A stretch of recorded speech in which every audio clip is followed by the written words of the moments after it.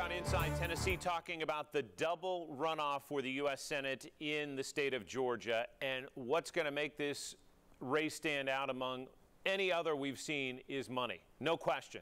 Let me just give you some baselines to consider. In 2018, we saw the governor's race in the state of Tennessee and about $50 million spent among all the candidates in that. So keep $50 million in mind.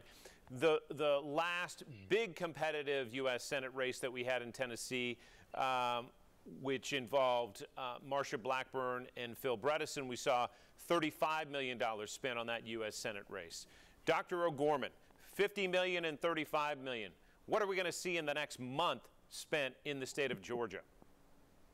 A lot more than that. I was just peeking down when you were chatting there. I just a lot more than that. I just peeking down. Fox Business had an article from 2 days ago saying that they believe ad buys have already cracked 120 million, and they're not done spending. Extraordinary amounts of money. Susan referenced the fact that she's seeing ads kind of sneak into the South Carolina, Georgia border market. My guess is all of our friends in Chattanooga are going to see a lot of ads because they're going to be trying to find every market to buy TV ads, to buy TV time.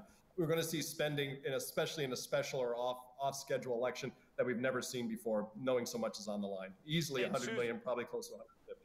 Sorry. Yeah, 150 perhaps, Professor. But Susan, that number, 100 million, you think about what was spent by Democrats in the South Carolina race to unseat Lindsey Graham from his seat, and that was over several months. This is going to be a concentrated, basic 6 weeks of time.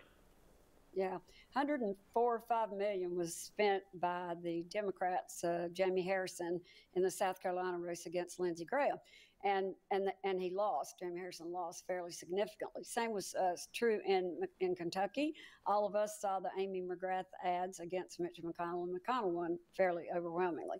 I think this could honestly end up being $500 million in this campaign, and that short period of time. Think about that.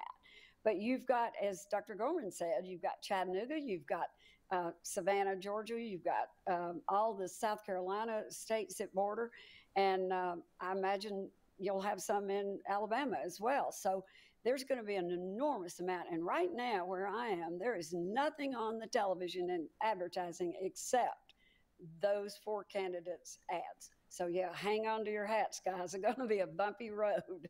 What about the exhaustion, Don? Because we see this typically at the end of races, and everybody just wants to turn the TV off because they get so inundated with these ads. How will they resonate, do you think, with voters? Well, I think there is going to be at least some ad exhaustion with people looking at TV, no matter if you're Democrat or Republican, and particularly with the negative ads. Frankly, there are a lot more perceived negatives for the Republican candidates. They've got longer records. They're also both incredibly wealthy, and that does not play well sometimes, as we've seen. But I think in terms of vote turnout, early voting starts December 16th, and also they have any reason mail-in voting in Georgia. So it's very easy for Georgians to vote. I think people are going to turn the TV off. I can assure you that you won't see a commercial for your favorite toy at Christmas. You're going to see it for a candidate, and they're going to buy. I agree with Susan. If you take the 35 million to 50 million numbers that you spoke of with the Tennessee races, you can add a 0 to each one of those races, and that's what we're going to see spent, somewhere between 350 million and $500 million. But this is so concentrated. This is the only race in the country going on right now, right then, on January 5th. And again, as we've said earlier, the most important race for control, frankly, ideologically, of the legislative branch of government. So it's going to be incredibly expensive. Kelly Loeffler's worth $500 million personally. She can't take her entire worth and fund the entirety of this election. So when have we ever seen that with a multi-million, near billion-dollar candidate? We're going to see money, and more national money, go into a state race than we've ever seen as well. And Professor, we'll give you the last word before we head to break in the next 30 seconds. But what do you say about ad fatigue and negative ads? Does ad fatigue happen, and do negative ads work? we put negative ads on because they do have sadly more impact than say other ones. And I say sadly because you'd like to not have your contest spiral down. You'd like to have it lifted up in terms of the contrast of the records. So they can work. Back to the fatigue. If you're at like literally 1,000 or 1,500 ads over the course of 6 months, people will turn off the TV. My guess is you're going to be seeing new ads made.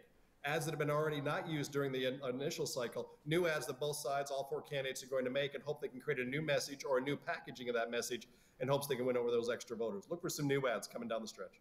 We're going to close our conversation out right after this short break. See you in just a minute.